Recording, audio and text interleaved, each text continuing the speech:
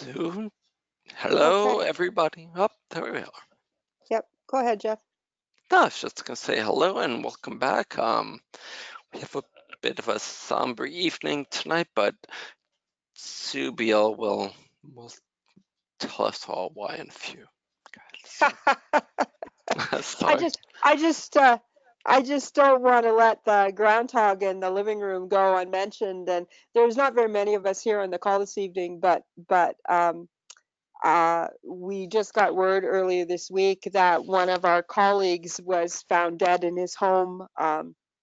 And Doug Yearout died earlier this week. And I don't know. I think Henrietta and Jeff and Judy and I know him. I don't think. I'm just looking to see who's here. Noel may not have ever met him, nor Vanny may not have ever met him. But Doug was a really interesting guy. He was a strange cross between ex-military, hippie, pot smoking, bagpipe playing homeopath who spent a lot of time with wildlife and birds and exotics and all sorts of other species, and really basically wore his heart on his sleeve. His practice was out in Stevens, Washington, which is in the Everett area, and he also had some property that actually was his mother's property closer to the coast, and would have these growling fights with his crazy neighbor there who kept pouring pesticides on the trees and that sort of stuff. And Doug and I, Doug was in that group that studied with us in the early 90s at Richard's course. So with Glenn Dupree and I and Scott Hoskett and Cindy Lonkana was in that class. And I don't remember, was Henrietta, were you in that class, Henrietta? Were you the year before?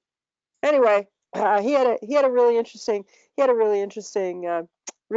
practice. He was a really deep thinker. Uh, uh, did all the sound and stuff for a lot of the AVH meetings, and did some presentations at the AVH meetings as well. And yeah, he was a really, like I say, a really interesting, deep thinker, kind of quiet guy, wrestled with the world a lot. Had some great tattoos, played in a bagpipe band, and was a pretty good, serious homeopath. Like I say, he uh, he wore his heart on his sleeve for sure. I'm sure we've all got some good Doug stories, and I can't imagine what's going on at his practice right now. With people. I don't know who's looking after his dogs, and much less who's looking after his clients. So just want to raise a glass and say a prayer and light a candle in our own ways to him. He's going to leave a big physical hole, but I'm sure he's going to be active in other places. He's got a really good website actually. He wrote for an interesting he wrote a column for a local paper, so all of those columns are up on his website. He's got some pretty cool quotes and stuff that just some old Einstein quotes and that sort of stuff about how interconnected the world is. He also taught at a sort of an outdoor school and did a lot of teaching about wild crafting and making salves and medicines and all those sorts of stuff. And I can remember one time he was going to teach me about tracking and stuff. And for those of you who don't know me, I'm often in work boots, and he decided that it probably wasn't a good idea that I learned to track when I was wearing my work boots because they would make too many big tracks in the woods. So I needed to get some more appropriate footwear and learn how to walk if we were going to track. Yeah, yeah. Anyway,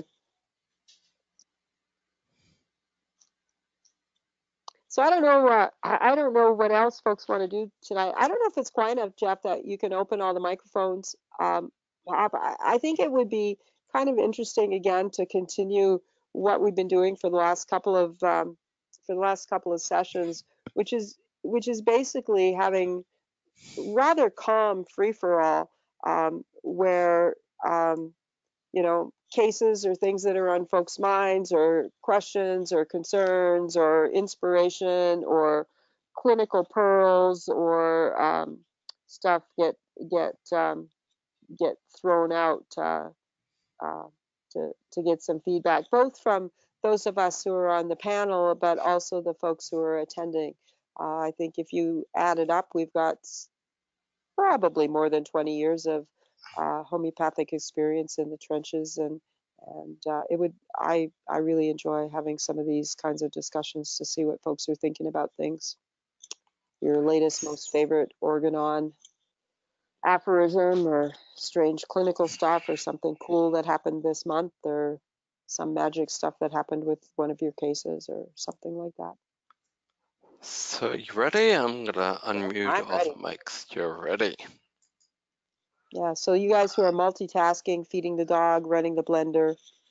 Well, they're all muted, so they've that they're now unmuted on our end, but everyone, you've got a mute and unmute button, so you can just hit your unmute. I'm not quite sure what it says, but it may just say mute. I'd also entertain old dead guy homeopath stories with, as I say, raise a glass later this evening in Doug's honor.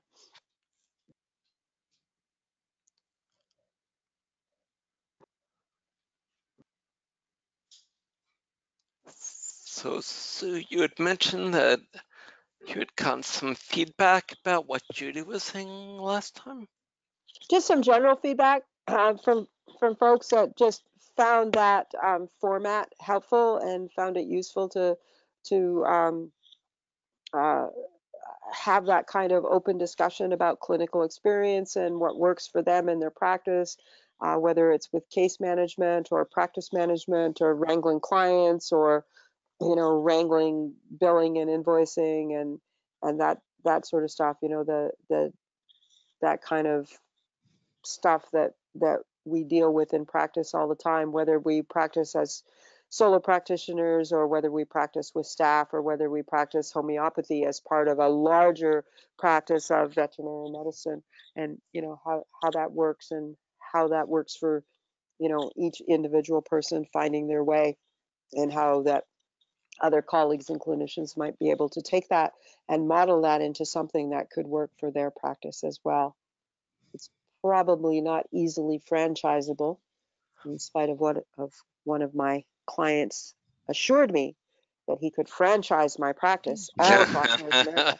Um, but I think that in that quilt that we all make, of a practice that works for us, I think that sometimes it's helpful to get those little tidbits from folks. Mhm. Well, interestingly, that's what I've been thinking about pretty much for a couple of years and published now the third article that's, I think, hopefully going to be impress in JAMA. Basically, that everyone can do the same thing by following the simple rules that bridge homeopathy and conventional care, which is based on energy management.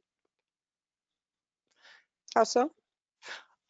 In that homeopathy and other modalities that work with mechanisms, the molecular mechanisms of the body, actually conserve energy by not getting translation of new proteins due to the use of antibiotics and other antis. And that's, for example, the reason why cats sleep so long and heal so well. At least according to some people say that. That's a theory, obviously.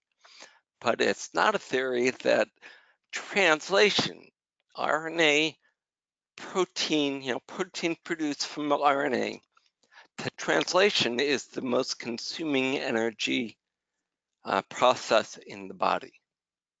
And everything else is secondary, whether you call it physical energy or what we deal with, which is energy, vitality, vital force.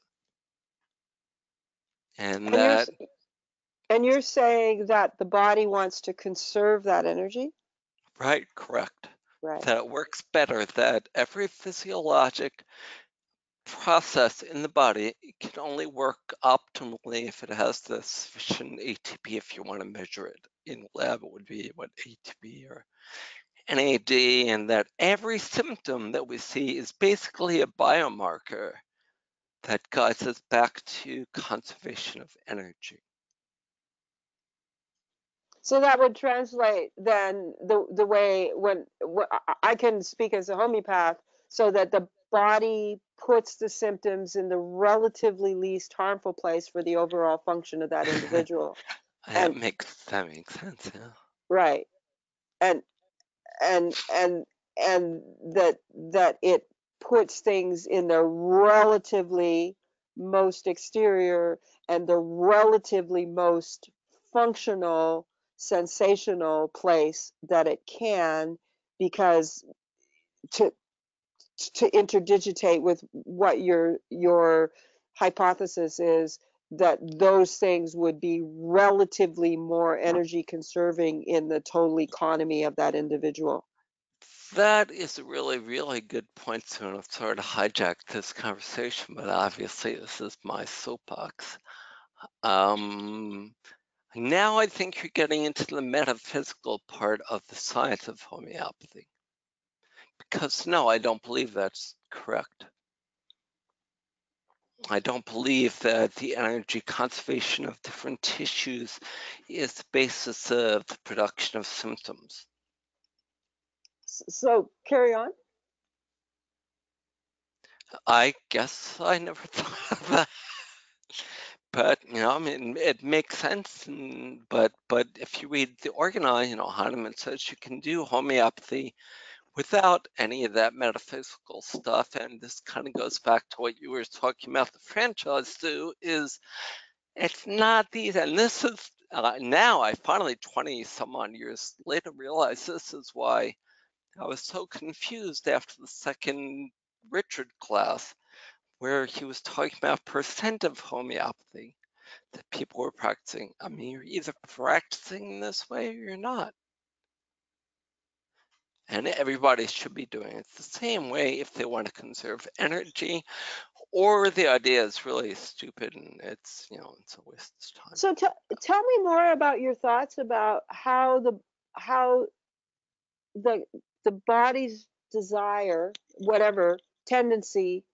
Uh, I don't I don't want to have it misinterpreted that I think this is intellectual desire. Um, so the body's tendency to want to be in an energy conserving state. How does But that? well, it's probably evolutionary. But yeah, as I mentioned, I actually haven't given much of any thought to the answer to what you're asking. So But how does that relate to how the body, that individual, would articulate symptoms then, or the seat of the disease?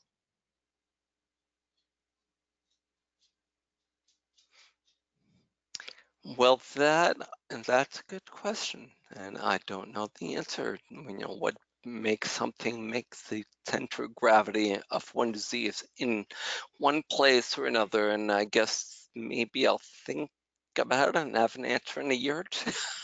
Well, 20. So back. Let's back up even further though. So you said that this is one of the things that would allow the bridging of homeopathy and conventional medical philosophy based on energy balance. That's it. That's all Yep. Yeah. So tell me more. That everything we do, whether we do homeopathy or not, everything we do that conserves energy balance, energy period, whether you consider it vitality, vital force, ATP, whatever, it's all the same. And that's why, it's the same as conventional medicine, because this is all measured in the lab and people are publishing about this right now. The exposome is a brand new molecular definition of individuality. It's a sum total of everything, including translation, transcription, products, toxic exposures. It's crazy. And, it all goes back to that goal of personalized medicine that was, abandoned after they realized that the best they could hope for is precision medicine, but that's a different story. So are you suggesting that conventional care and homeopathy conserve energy in the same way?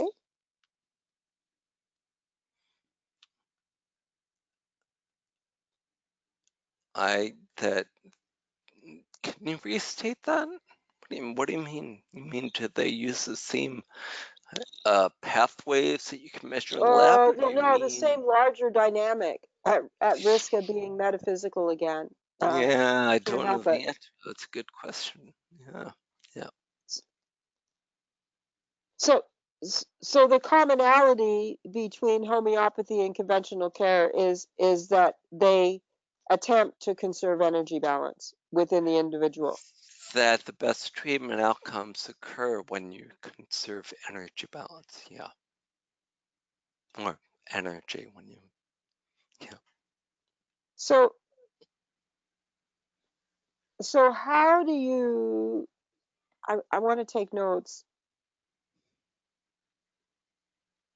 It's so the best treatment outcomes happen when you optimally conserve energy. That's what I think, Yeah. and I really don't want to monopolize this conversation after talking about this for a while. So, do you want to keep I'm back and fascinated, forth? and I would be happy to to to to push you to clarify that, not in a Uh, mean way, no, but yeah, no, I but I love it. but I'm also I'm also sensitive to the fact that we're sitting in a room that has more than just you and I in there. So like everybody else, make a little noise here.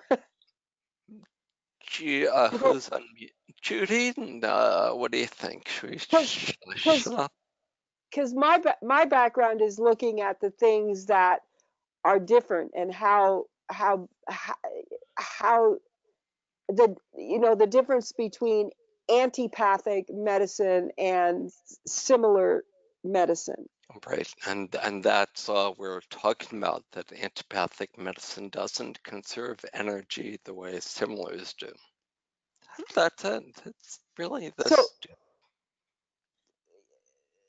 yeah, and so when you started out, you're talking about how we can bridge homeopathy and conventional care based on energy balance. So actually, it's how we can differentiate homeopathic care and conventional Hmm, care. hmm, hmm, Not wanting to put words in your mouth, because hmm, because because this is the first time I've heard you say this in this way. hmm. Okay. Hmm. Can differentiate. Hmm. So that kind of doesn't serve any purpose when you look at it that way.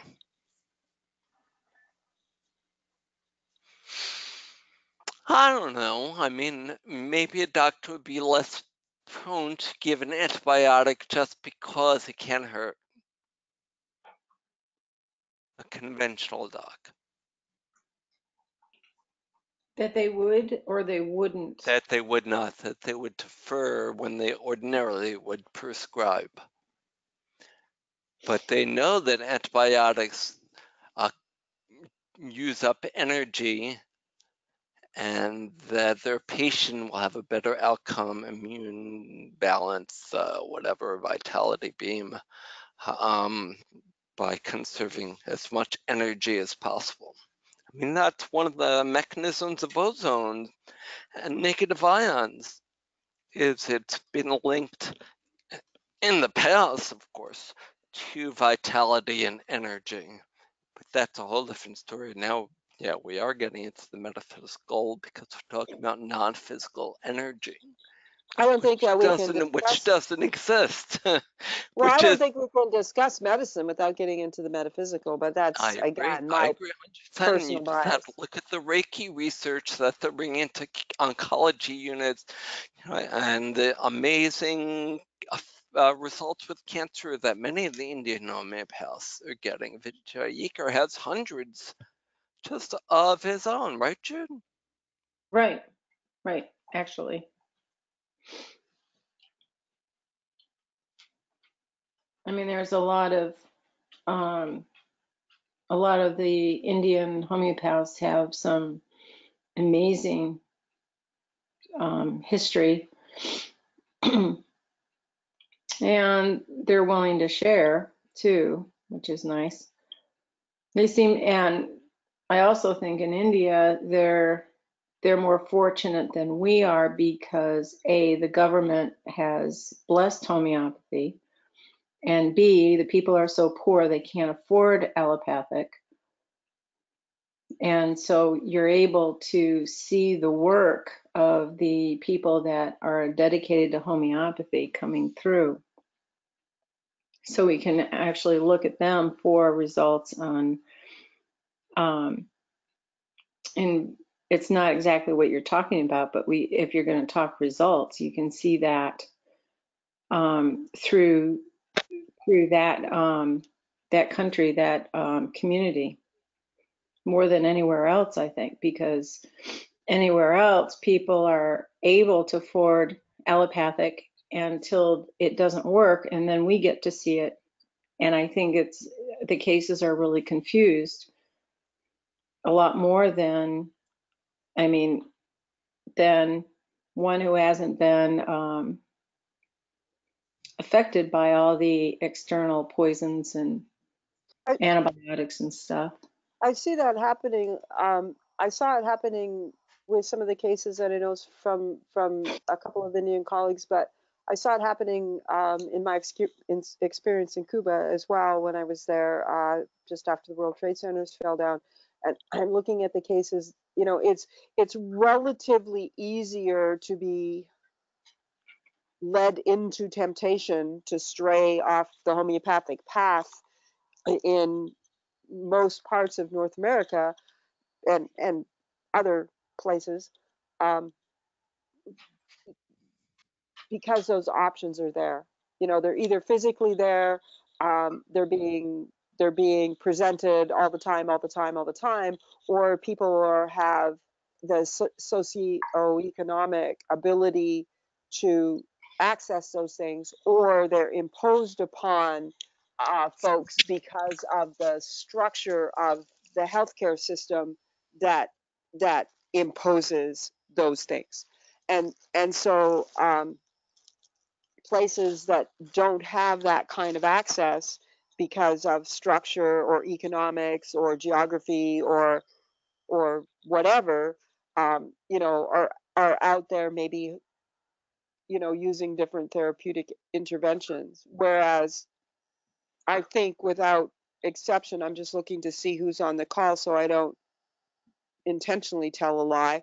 But I think without exception, all of us who are on this call at least have part of our lives in a culture where people have access to a bunch of different options and have the ability um, to purchase, participate in, be swayed by, um, get nervous by, you know, feel threatened by, whatever those words are. Anxiety of uncertainty. Right, right. So you know, I saw, for example, when I was in Cuba, uh, you know, people who would do homeopathy, they would go to the hospital. I can remember a particular situation where there was a person in the hospital. Her son was in the hospital, and and uh, he was just in the hospital because he didn't have any medicine, you know. So she had to go to the black market and she got him some IV fluids on the black market. And she got the curandera lady to come and they actually killed a chicken and did some herbal stuff. And then we did some, you know, did some homeopathy. And I think I don't even remember if there was antibiotics or whatever on the black market, but it was this really interesting mishmash of community input, from dead chickens to homeopathic prescribing to prayer to other stuff for this I've hospitalized person, which is way different from the experience of most of us in North America who end up in a hospital. And it's way different. I can remember talking when Dr. Ramakrishnan first started coming to the States. I was in a very small, interesting room with him in northwestern Pennsylvania. I could probably think about what year it was, but it was just in that first 6 months or so that he started coming stateside, before some of his stuff got skewed.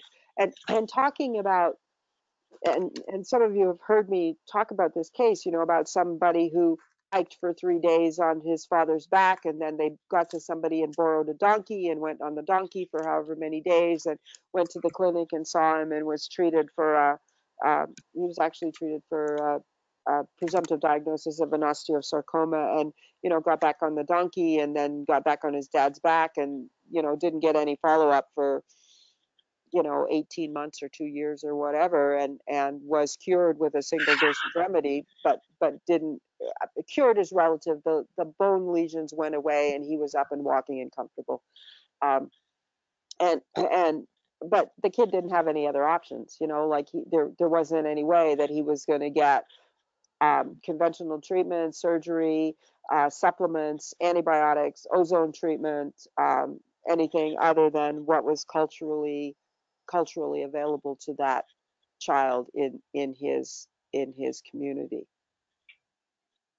And I think, I talk to my colleagues about this now, like, how brave do we have to be as homeopaths to not get swayed by all those other things, or for those of us who do mix in some other things, to be able to gauge the potential energy conservation of those other things, so that we're actually not doing detriment, as we're quilting together the optimal therapeutic intervention for that individual.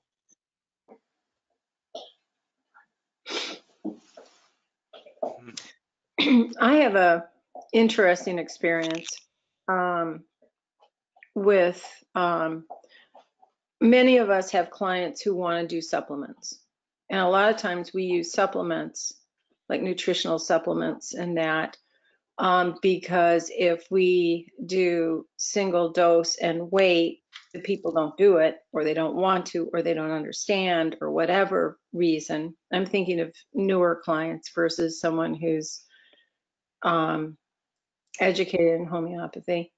And I had this cancer case, and it was terminal, and the remedy I was using was doing actually quite well. The dog was having quality life. The tumor was there; it wasn't changing, and then she came in for the recheck, and the dog was trying to bite me, which it never did in the 10, 15 years, I think it was 10 years that I've been treating it. She had a shopping bag with her. She went online, and anything that indicated you can use it for cancer, she was giving this dog. And so I told her I really didn't want her to do all that, which was not greatly received. And then I switched the dog to nuts. And what ended up happening was she would cut back on the supplements, and then she would go back to the supplements, and I would repeat the Nux. At that time, I wasn't doing cancer patients with dosing every day. And it became more frequent because she was not stopping the supplements. And the odd thing about that, it's fear. I'm dealing with her fear. But this dog, in spite of the supplements, actually continued going pretty well for another year. And it was typical that one of the pathologist said this dog is going to die in a month if it doesn't do chemo or something like that. And the dog had another couple of years. Yeah. Did I cure it? No. I don't But know. did you do better than the oncologist could do? Yeah. Statistically, I did. Yeah. And in spite of the owner, the remedy was able to work through all that stuff, and so that's just applying to whatever you were saying, Susan, and I can't remember what it was now. But anyway, I think it's a fear and the fact that people delve into. People are just plain frightened, and they're more so now than ever. When I see a patient and I say, has your regular veterinarian discussed this? And they say no, which is probably a lie, but there's nothing in their record saying that they discussed it. And I would give them options, and they say, no, no, no, we're not going to do chemo, we're not going to do this or anything. But then they want to go and see the oncologist. And what I find, because I'm not pushy in the realm of my way or the highway, I let them go see the oncologist, who says, if you don't do this, the animal will suffer and die. Okay, that's a hard that's a hard pill to get over.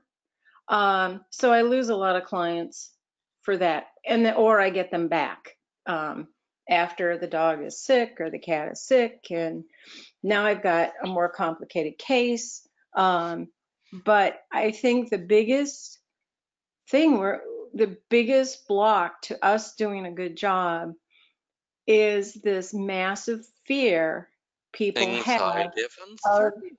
yes, anxiety, fear of symptoms, of the diagnosis. And going back to energy, symptoms are a direct reflection of the body's energy, physiologic balance, and can be predicted, as we do all the time as homeopaths.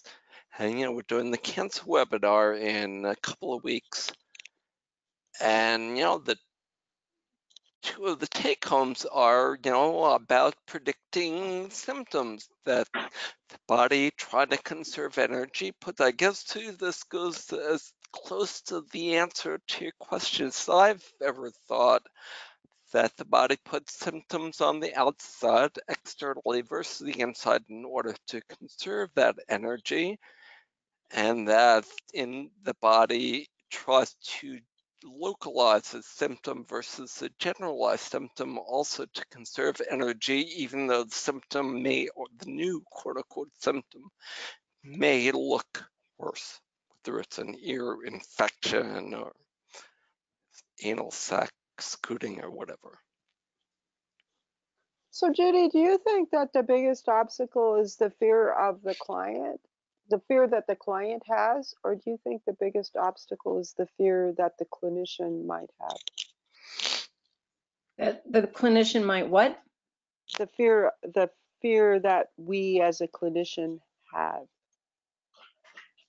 That Um, we're not able to stand there fill up our space and just, do our best work. And so do we. Blame is the word that comes quickly to mind in this conversation. That's not the totality of the concept. So, do we shove that off, that it's the client's fault, because as opposed to it may be, our fear or our But I'm inability gonna, to. I'm gonna jump in and answer that, Sue, for Judy, or before Judy, only because I've been wanting to say that you kind of missed the one biggest difference between the uber cancer cases that we'll find from the Indian homeopaths and the US homeopaths? And the answer is the same as what you just brought up, and that is the law. Doctors are legally unable to be the primary care doctor of a cancer patient in the US. That's not the case in India. So the law is there, but the reaction that the law has on us is ours. Right, yeah. I'm not debating that point, that Yep. a medical doctor cannot legally, a medical doctor who is a homeopath cannot legally treat cancer as the primary presentation in the United States. Right, right.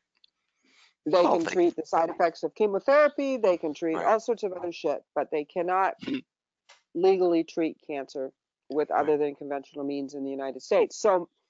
So the extension of my question is that when I get in the room with, and this is not true for veterinarians, actually, it's for medical doctors, and it's not true for other lay homeopaths. But so when I get in the room with that individual, or if I'm, assessing cases or wanting to know, am I going to take this case or not take this case, then, circling back to my question, is it my fear based on the way that law interdigitates with my chronic disease, or is it my, in my client's fear? Or do we sometimes just pass the ball back and forth and like sometimes the clinician is scared shitless and sometimes the client is scared shitless, and as long as we're not both scared shitless at the same time, we can usually muddle through things, I think it's not black and white.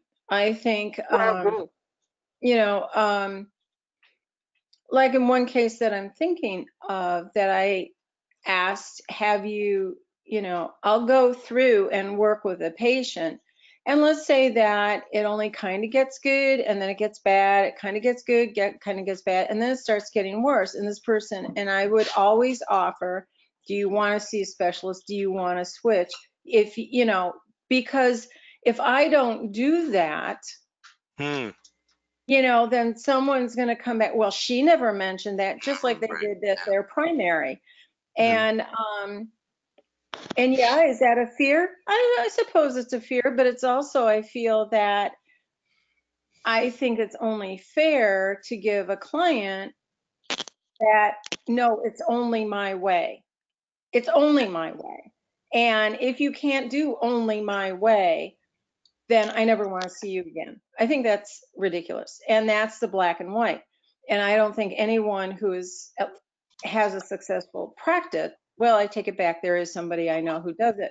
I'm not sure if that practice is successful, but I've gotten a lot of those clients because basically it's my way or the highway. If you have an emergency, even though you can't reach me and you do allopathic, I'm going to fire you, which I think is really unfair. But on the other hand, to get to the point, I think when you're dealing with a scary diagnosis, I think people appreciate if they have as much information as they can get. I am not upset about people who go to Dr. Google and come in with reams of paper of things they found, because then we can talk about it. I also charge them for it, but we can talk about it. Nothing better than an educated client. That's what I think. I'm not afraid. I don't want a bunch of sheep. How can clients make a good decision without having all the information? And a good decision for themselves, how can clients make a good decision when they're absolutely inundated with a pile of information? You use a protocol. You go back and resort to what you learned in vet school or med school, or give the drug, or which goes back to what. But if they're loaded with a ton of information, our job from our perspective, and I always tell them that this is my perspective as a homeopath, This is how I see what you're bringing in, and this is how I would proceed. And then they say, well, if it was your dog, well, of course, I look at him, yeah, and if I was a surgeon, I'd cut off his leg. It's just, I, you have a back and forth dialogue. Their decision is their decision. It's not going to be, I didn't get, like they didn't, I get people who say, well, they didn't give me a chance. They didn't tell me I had an option. I mean, you got options telepathically. You should be able to get those options. And sometimes in the records, I find it, well, actually, they did discuss it with you. It's written right here. Oh, I forgot. And many times they don't write it down. And so I don't know if they discussed it or not. But I think it's only fair to the client that there is a give and take conversation on how to proceed with treatment before. And if I'm going to take a case, if they're already, yep, I'm here for homeopathy, I say, okay, that's, here we go, and usually those are the cases who've already been to the oncologist or the dermatologist or, Joe Schmo and already spent, $3,000 to $5,000. And then they come to me, oh, you're so expensive. And it's like, yeah, right. And, but I feel sorry for clients and people that follow the dogma that they hear and the fear. And you also asked a question, are we dealing with our fear? And that reminded me of Anthony. Anthony and I were leading a discussion at For you guys who don't know, this is Anthony Krawitz, who's a colleague of ours. Right. And we were at Richard's advanced session down at the camp, not the camp, but the ranch.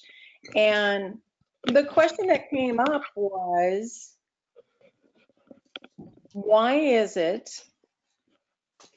that we can treat a patient allopathically, or a patient can be treated allopathically, it goes south, and the answer is, we've done all we could. We tried and we failed. I am so sorry. And you go home, you have dinner, you enjoy your wife, you watch a movie, and you go to bed.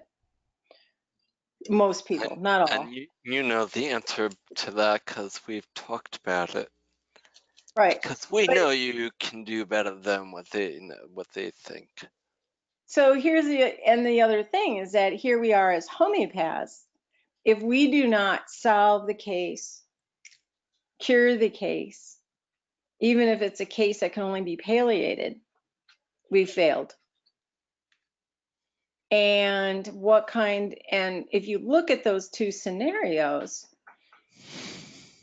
one is accepted, and one, if you fail as a homeopath, well, homeopathy doesn't work, you're a charlatan, and who knows what you're thinking of in your head. You're thinking probably not that you're a charlatan, is like, oh, if I was only smarter, if I knew the materia medica more, if I had reread Organon one more time, if I referred it to another homeopath, if I, whatever. And it's interesting to me that I would say most of the people who are homeopaths fall into that trap. And that. Yeah, I was going to say, Judy, I think that some of that depends too on how relatively healthy we are. Mm-hmm. That goes back, that goes back for a whole bunch of conversations. And the relatively more healthy we are, the less relatively fear-based we are. As we're talking, guys, I want to share my screen with you. Judy was talking about black and white, and we've talked about that in the past, and I've talked about shades of gray in the past, and I want to just show some song lyrics that were written by a friend of mine, Tom Griffith, and Tom's a musician and homeopath, and he studied with me and Gregory Pace and a few other friends and colleagues when we did David Kramer's 4-year course at the Hudson Valley School, his Masters of Homeopathy course. And he writes a song called A Thousand Shades of Gray. Um, and as I said in the top of the words that I wrote, I think that a lot of this is how we interact as patients and practitioners, between practitioners and disease, and between practitioners and ourselves. But it's a really beautiful, beautiful song. And every time I hear about black and white, I think about this song. So I just share it with you. The music is totally amazing.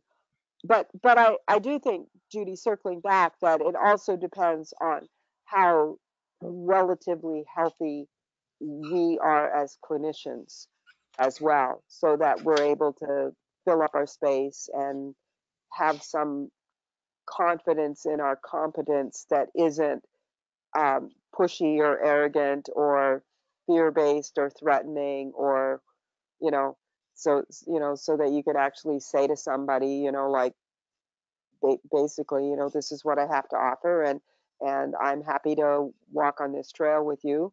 Um, but I'm not going to drag you kicking or screaming, and I'm not going to do a bunch of stuff that goes contrary to my sort of heart and soul and right relation, and that sort of stuff. And I think that's a hard path to walk consistently and stuff. But I do really think that part of doing this work, um, and we're back to the metaphysics and the heart and soul of this work too, is as and a bit into Jeff's thing that I don't totally understand yet, but you would conserve more energy as a healthy, relatively balanced individual, rather than somebody who's coming home and tearing your hair out because of this interaction with this client, or you baited with this certain thing that they said or thing they wanted to do, or whatever.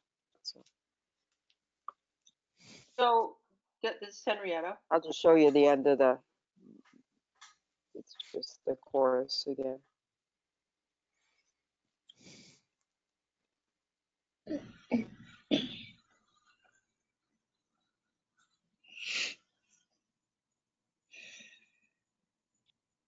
So, does any of our attendees have any thoughts on the discussion so far, or what they think of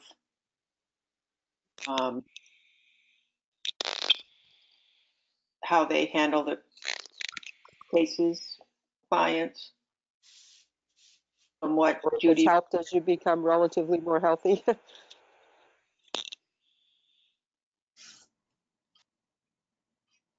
Anybody want to jump in? Cynthia, Robin, Rosie, Vanny, Nia?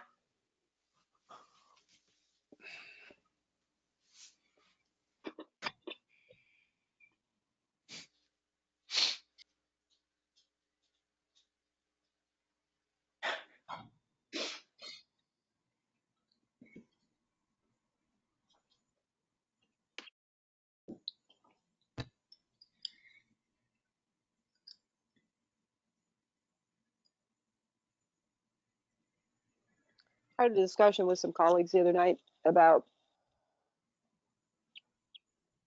what is treatable with homeopathy and what isn't, and what makes a case a homeopathy case versus some other kind of case.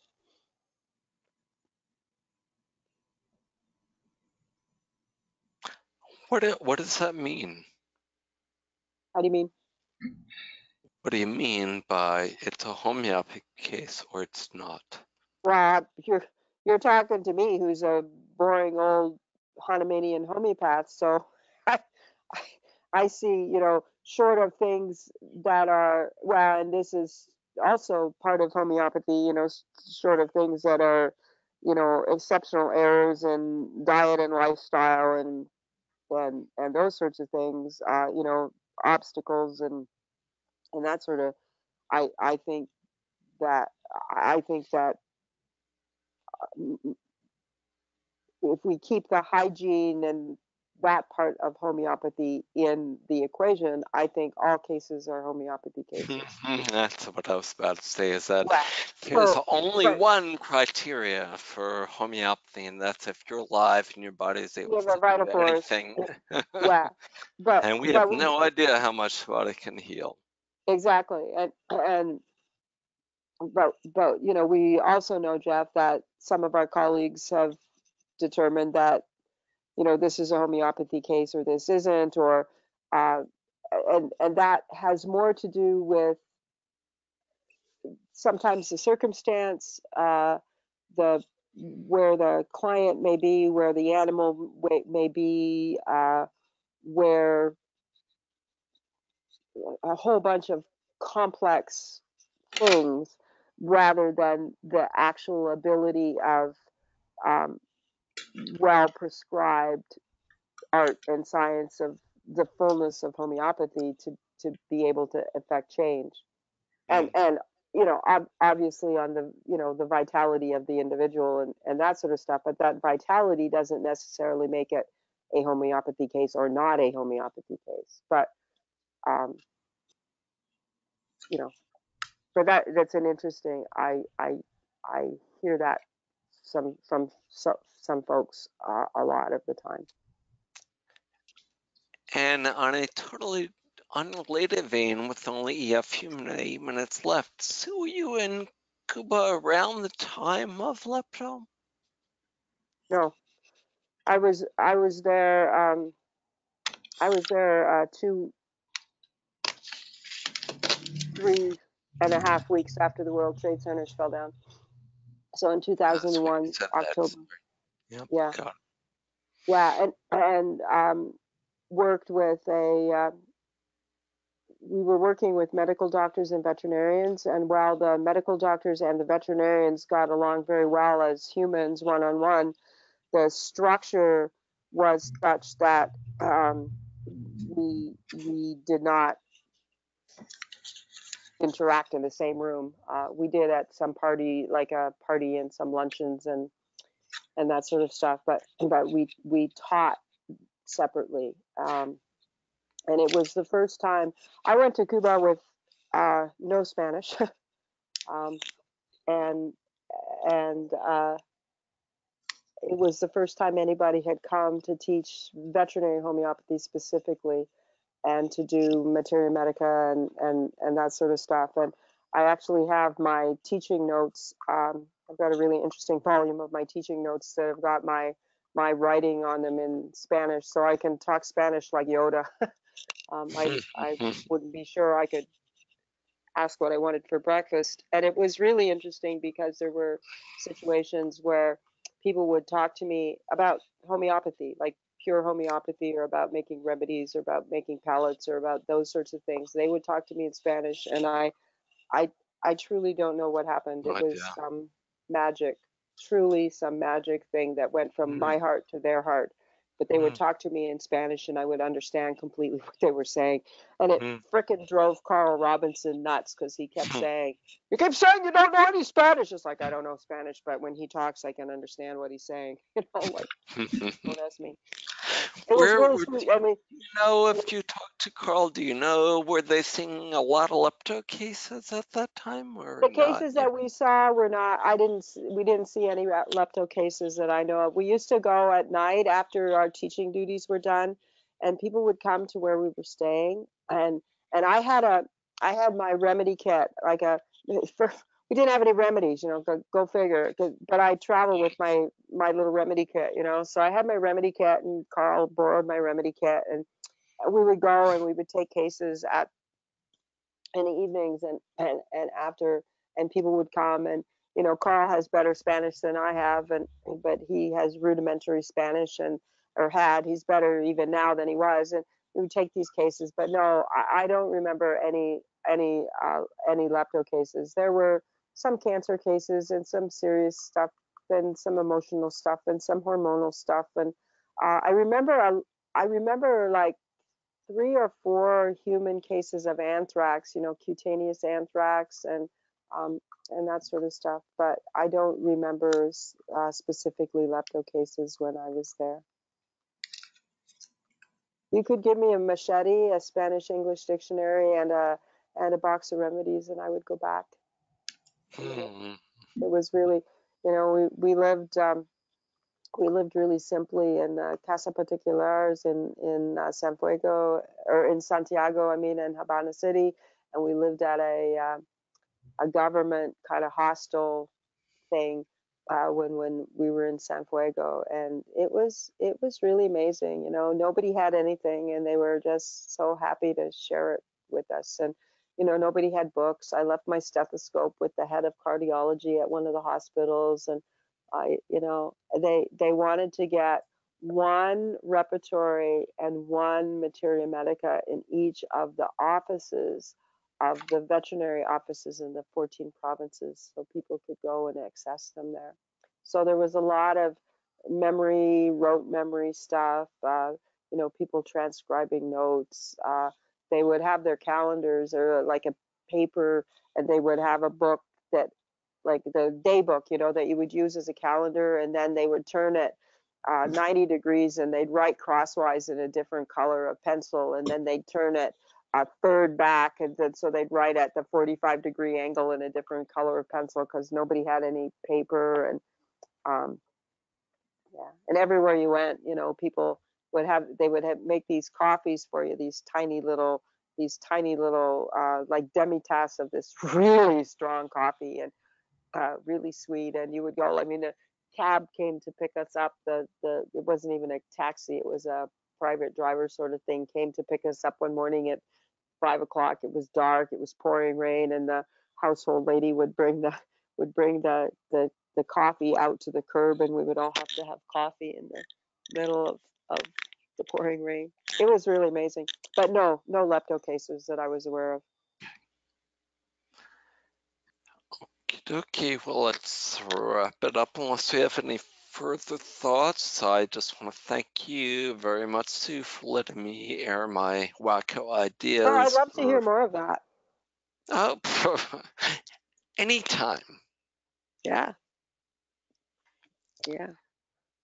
And I guess we've got one more month that we're doing these, yep, guys. One more.